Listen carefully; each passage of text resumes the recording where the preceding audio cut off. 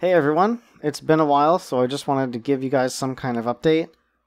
This summer I've been in the process of buying a property, and that combined with work just doesn't allow me much time to do anything else. So first of all, the Drivable Boats project was finished a while ago. I uploaded it to Fab a couple months ago, but when I submitted it for review, they said it can't use the water plugin because it's experimental. This never occurred to me because this is the same water plugin from 4.26. I mean, it's been several years. And because this is a boat project, it kind of needs water. I could exclude the water plugin and say, just add it yourself. But then there's no way to have a demo level, which they also need to approve it. So, until I can find a way to do that, or until the water plugin is no longer experimental, which I'm not holding my breath, my only option is to offer it privately. Basically, this project comes with all the systems for boats that the player can interact with, and they can enter them and drive them around. You have options like to hide your player, or show your player, or have the camera follow the rotation of the boat. There's a submersible.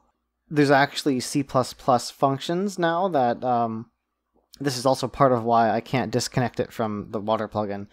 I've actually edited it, and there's new functions, so you can now alter the buoyancy, and you can dynamically change pontoons, which, again, normally you cannot change pontoons once you've set them, but this allows you to do that, and obviously I need to include the water plugin as part of the package, because it relies on it to compile. So, yeah, so there's all that boat stuff, but what people really seem to like is the fact that this comes with AI navigation for the AI boats. So if I switch pawn here with F, and I can fly up, and I can use right mouse button and click anywhere here, and this boat will go, and it will navigate using the default navigation system, and it will get there.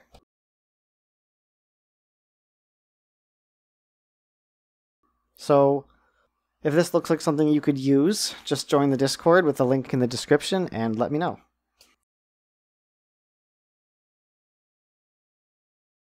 I also just published this first-person ladders project.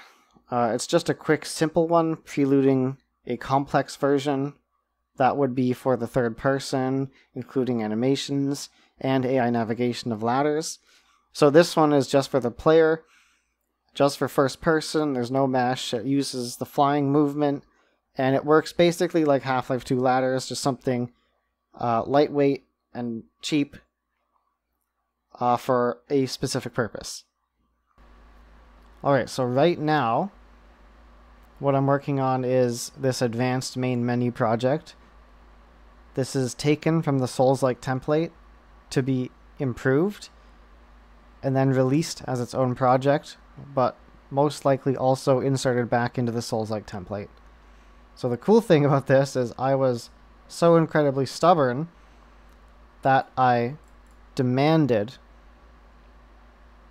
I get multiple mapping slots, also with each capable of mapping multiple keys.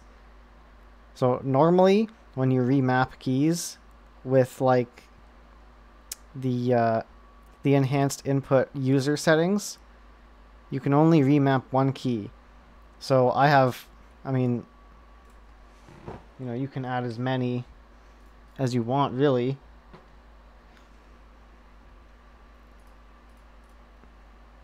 But even beyond that, you can also map multiple keys to them. So here I'm pressing the arrow keys. Nothing is happening. This is WSAD. Arrow keys, but if I hold control, and if I exit, it's still there. Detects your audio device. We got multiple volume channels, video settings, like I said, controls. Yeah, I mean, it's really cool. I actually really like this one.